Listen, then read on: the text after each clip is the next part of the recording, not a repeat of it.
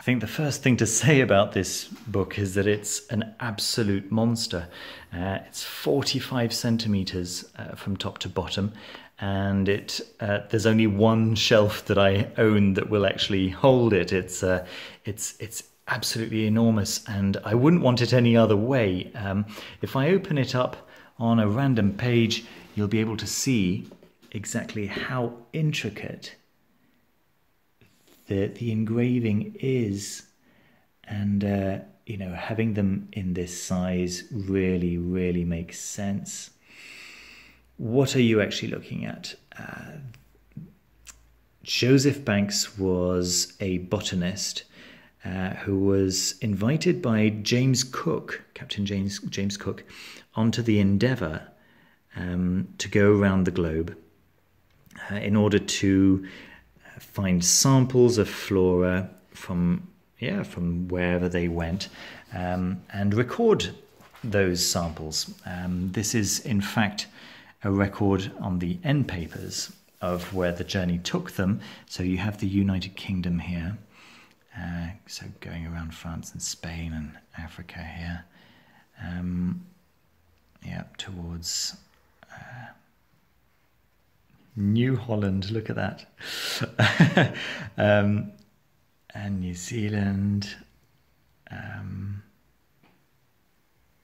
then back obviously to the UK. And so this is basically when they came home, they had a huge pile of samples. Let me show you what the pile of samples actually looks like. There you go. I think this is taken from the Natural History Museum in London. There you go. That's where they're currently stored. And they asked an engraver, in fact, a team of engravers. I'm afraid I don't remember the name of the main one. It probably doesn't matter. You'll find it very easily. To reproduce these samples in the form of these amazing copper plates. Now in the 1980s, so yeah, what is it? 300 years later. Yep, something like that. 300 years later. No, 200 years later. A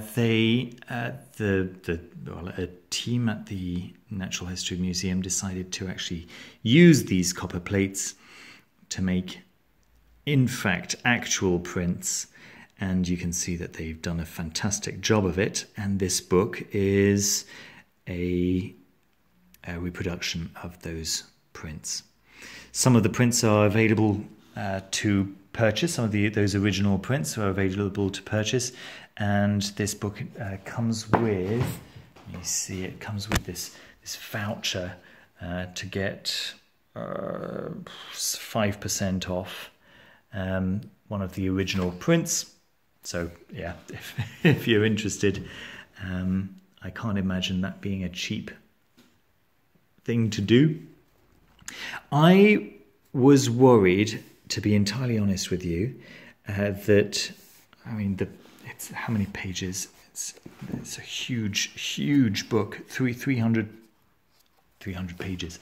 I was worried that 300 pages of plates of recorded flora might get tedious after a while. Now, I really should not have worried. Let me explain why. The book starts off with a thorough introduction, which introduces you to the actual journey.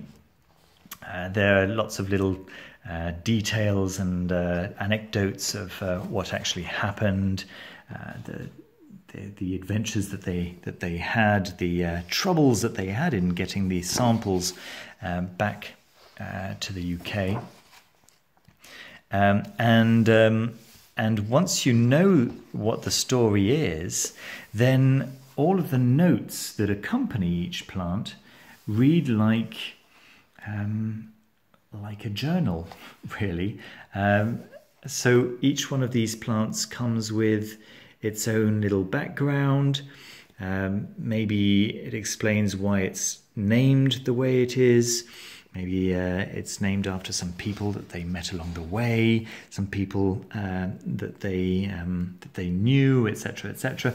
So it really does read, and they recommend in the introduction to read it sequentially, because the things that I explained on one page kind of follow on as a natural narrative.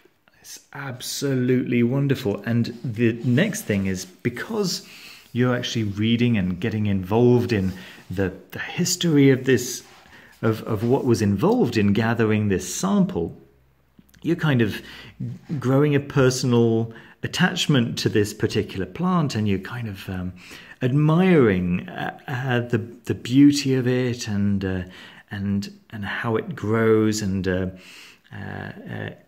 etc., etc. And so when you turn the page, suddenly you're seeing something very different, and it's not just yet another bunch of leaves and flowers. It's something radically different, because you've spent so long with the previous one, you know, and you feel like you know it quite well.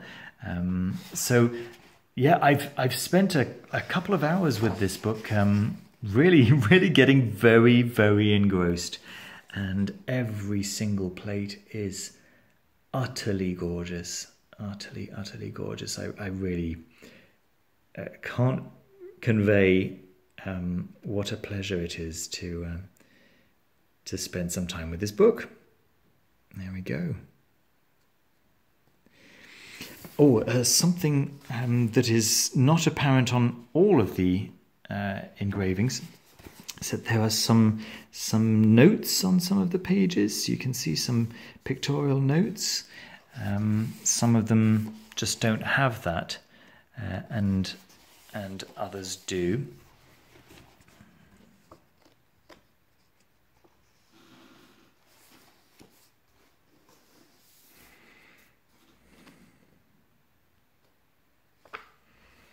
I'm just showing you some random pages now.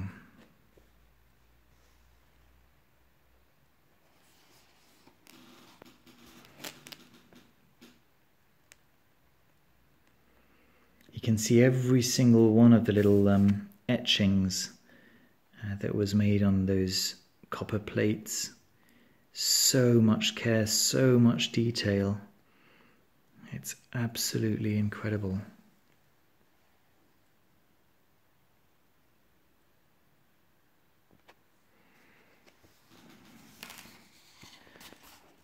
There we go, I'll just show you a couple more.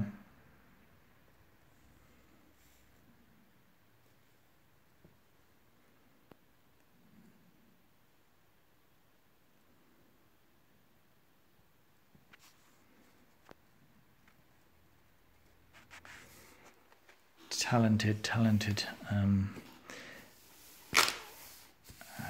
artists. The book is Smith's sewn. You can really feel the quality. You heard that crack. It's just because the I can't remember what you call it. Just the group of pages that were together just fell out of alignment, but it falls straight back into alignment. The quality of the book is the materials used is outstanding. The pages are really nice and thick and yet flexible. It's it opens out really nice and straight. It's just really lovely. Let me show you what you get in the back. There's a couple more essays. Oh. Just a minute. There we go. So here's a close look at what one of the samples looked like. This is in fact what Joseph Banks put together. And then he paid for those to be reproduced as copper plates, copper engravings. There you go. Then there's a note on the actual printing process that happened in the 80s and how they did that. Fantastic.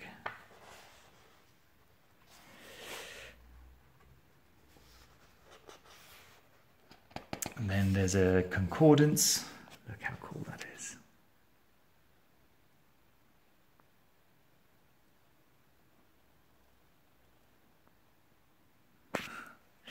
Yeah, the concordance, followed by a bibliography. Plenty of background reading there. Acknowledgements, sources of illustrations, and then an index of plants. So if you know what you're looking for, you can go straight for it on the appropriate page.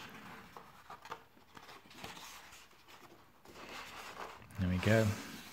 And the end papers. I've not removed this. It's kind of a blurb. Advertising bit of paper. I'm not sure why I haven't removed it yet. I haven't 100% decided that I want to yet. It's not visible when I've got it on the shelf, so it's not bothering me at all. I don't know. I may or may not remove that.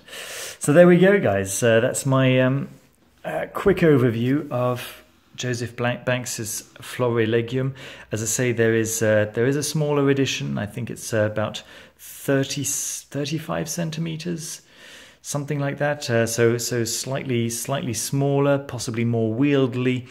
But obviously, what you gain in convenience, you lose in sheer awesomeness. So yeah, I can't tell you how much I enjoyed reading this. I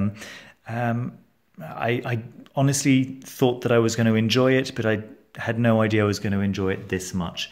It reads very much like an adventure. I completely feel involved with their process of gathering these samples, these specimens. Yeah, I really feel like I was possibly almost there. So there you go. Thanks ever so much for watching, guys. I hope you enjoyed the video. If you did, don't forget to leave a thumbs up. That really helps me. And subscribe if you haven't already. Thanks ever so much again for watching, and see you very soon. Bye bye.